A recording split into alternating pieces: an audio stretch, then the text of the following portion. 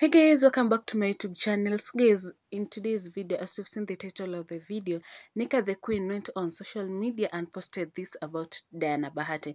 Let me just put a screenshot of her post here.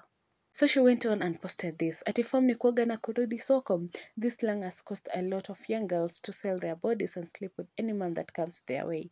This slang has caused a lot of relationships to end just like that. Form si kuoga na kurudi soko. Hii ni kufunzwa. Okay, this slang of kuoga na kurudi soko carries too much darkness that one can ever imagine. This slang is used to initiate our young girls to and dark activities. Be woke and alert. Don't just move with the trend, because where people have sold their souls to the devil and there's a move to destroy young girls and women. Ask yourself, why is it that only women carry this slang? The only person that God gave the power to hold a relationship is a woman. Not the same women are the ones running around at from ni kuoga na kurudi soko.